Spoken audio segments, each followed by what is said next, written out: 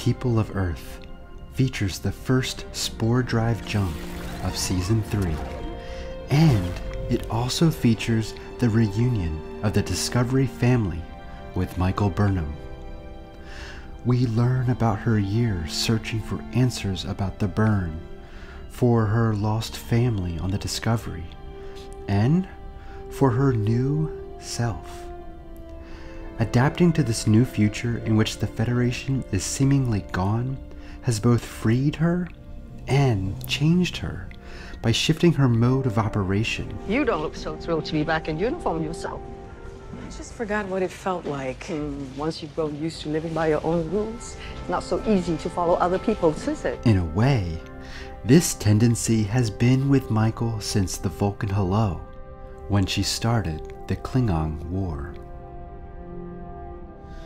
While she is key to this episode's moment to discover, Michael is but a conduit to that moment.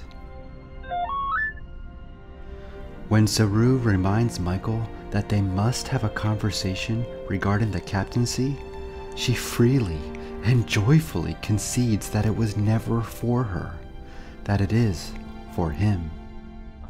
Commander Burnham, I believe we are due for a conversation. Perhaps Oh, we no, should... no. There's no need. But... It's you, Saru. I don't know if it's ever been me. You brought this ship through time. You carried this crew on your shoulders.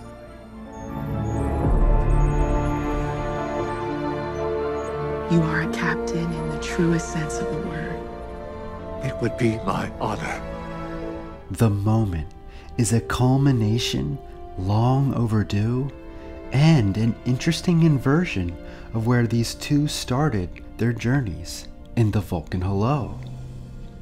The humility and strength with which Saru accepts command and speaks to his crew satisfies our inherent desire to realize our potential and be recognized for it. This ship bears the name Discovery. She has carried us into the future, and it will be our privilege to make that future bright. To be honest, I got choked up, tears swelling in my eyes. Saru is one of Star Trek's most aspirational characters because he inspires without seeking the spotlight, but follows his values wherever they lead. And this is borne out in his leadership during negotiations between Wen and Captain Ndoye. Diplomacy is no stranger to Star Trek fans, as it sat at the core of many Star Trek stories, but this one is somehow fresh and deeply satisfying, if a bit simplistic. But that's the point. Resolution sometimes can be as simple as talking to the other who you have demonized or transformed into an immoral monster in your own mind. We live in times when this is too easily the immediate response to people of different religious beliefs, of different political and personal identities.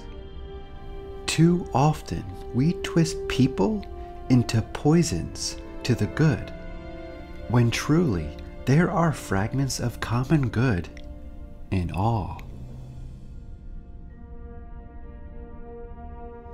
And this is the moment to discover, the moment when the good is realized into reality.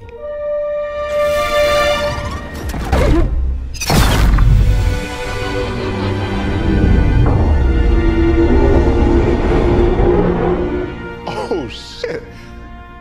Hey, you didn't tell me about the spinning pod?